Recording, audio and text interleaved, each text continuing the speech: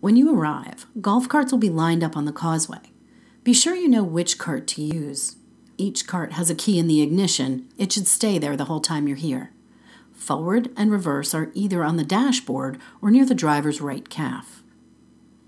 Drive slowly for the protection of pedestrians and wildlife. Proceed with caution through puddles and soft sand. If you get stuck, do not keep switching between forward and reverse. Push gently until the cart can move on its own. If you need to tow a cart, there's an eye on the front of the cart for a tow rope. Never push carts with another cart or towed using the steering wheel. Only licensed drivers may drive carts. Owners' children must get an underage driving license from public safety. Carts run on a deep cycle charge and should be charged each night at the home where you are staying. One part of the charger goes into the plug on a piling, the other goes into the cart.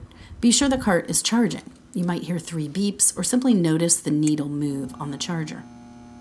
The 4 shuttle carts are for owners to retrieve their carts from home and should be returned within the hour. Only adults should drive them, and they are not for touring the island. They should be plugged in after each use. Other carts should never be plugged into the charging stations. Unless you're an owner, you should not be driving a shuttle cart. When you leave Dewees, your cart should be left fully charged at the Dewees dock in line with the other carts.